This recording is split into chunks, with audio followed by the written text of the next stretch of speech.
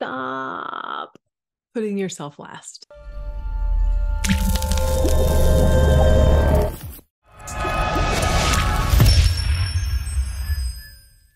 I get it. My name's Annie Henderson. I'm a life coach in Texas. And we're kind of raised this way.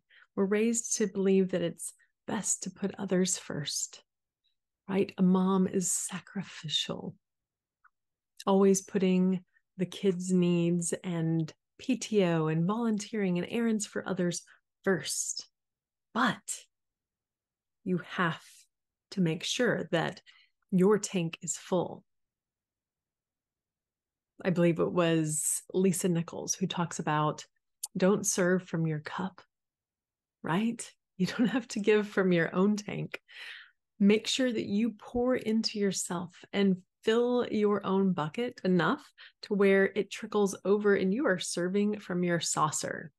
You have so much to give because you know the importance of filling yourself up. I remember when I was a single mom and I had this impression that you had to dump all of yourself into that child, right? If you're going to the park, it couldn't be 5 to 10 minutes. It had to be half a day. It had to include a picnic. You had to make so many memories, and that is not the case. This goes into my kiddo's love language, which is quality time. So at that time, when she was little, maybe 2 to 4 years old, I had it in my head that it had to be an event. We had to go somewhere, right? If it was a vacation, quality time had to be this memorable vacation or a full out event the whole day. One day we were driving by the park and I remember she was like, Mommy, Mommy, can we go to the park?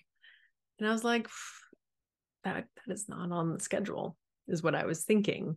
And I was like, we can, but we can only do like 5 minutes. She was like, yes. I was like, what? Really? I was like, okay.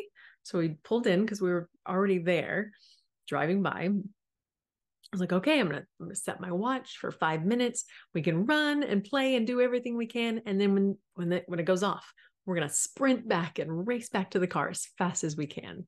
So it became kind of a fun little game. And we did it, and she was pleased, right? It checked the box of quality time for her, right? One-on-one time with mommy. Didn't have to be a full day, a weekend, not even an hour, not even 30 minutes. So what other things are we telling ourselves that is keeping us frustrated and drained and overwhelmed and exhausted?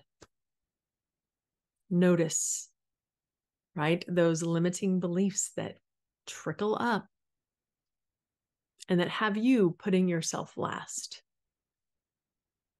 Imagine if you were to be a car, right? Everyone needs some errands taken care of. They need to be taken places. You have to drive everyone to school, maybe go to work. What happens if you don't fill up the gas tank? Well, if it's low, you're going to run out. And then guess what? You can't help anyone. You can't. You can't help your friends.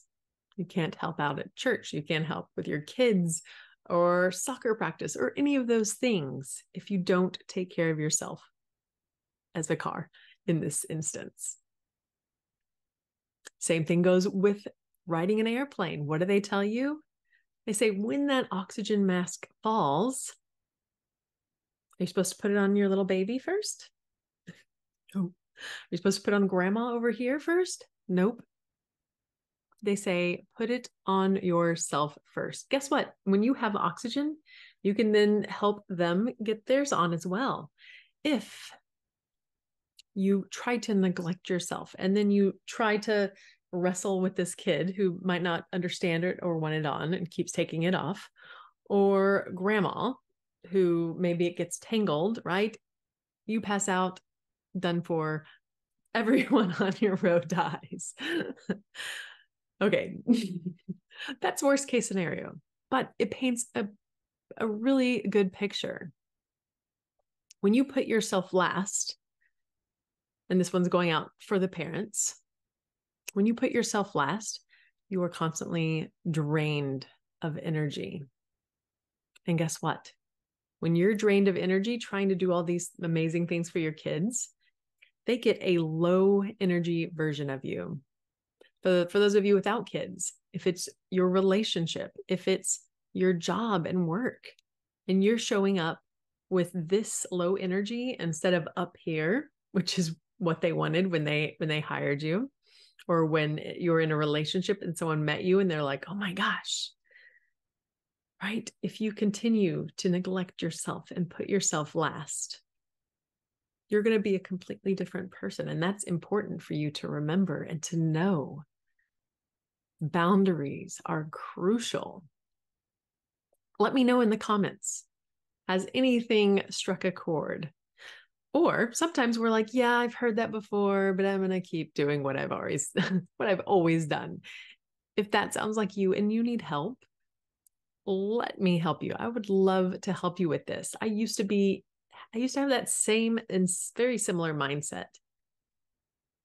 And now I'm in this place where, guess what? My partner and my kiddo and my clients get the best of me because I make sure I'm filled up to the brim and overflowing. And guess what? If I start to neglect myself, they can all tell. I can't hide it too well. Now, if this has been you for months, years, decades, that might be what people are used to. A lot of times my clients say that, they're scared of hurting others, or, they're afraid if they say no to someone or no to helping out, that those people won't be friends with them anymore, or they'll disown them, or as simple as they'll be upset. So this is your reminder. It's okay if people are upset. Just remember, you are not the first person that's ever said no to them before. They've heard it before. It might be why they're coming to you, because they know they can get a yes every time, because maybe you lack boundaries. And I've done another video on people pleasing, right? A lot of this is kind of over, it's connecting. You are not the first person to tell them no. They've heard it before. Sometimes we overfunction for people. And when we do that, it creates an inability for them to grow, to evolve, to start to learn how to do things for themselves. So sometimes when we people please others, we don't hold boundaries. It actually hurts both of us. It hurts me because I'm drained and overwhelmed and exhausted. It hurts that person because someone's doing something for them that maybe they could do themselves. Maybe they could reach out. Maybe they could plan ahead. So many different things. It depends on what that boundary is. So I hope you hear me. I hope you listen carefully when I say putting yourself last is a losing game.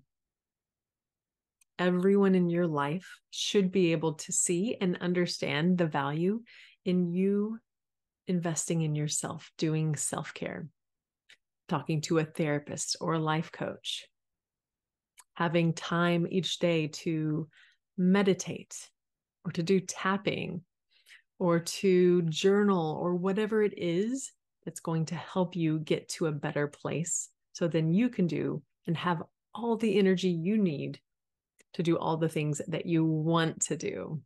Y'all heard that once.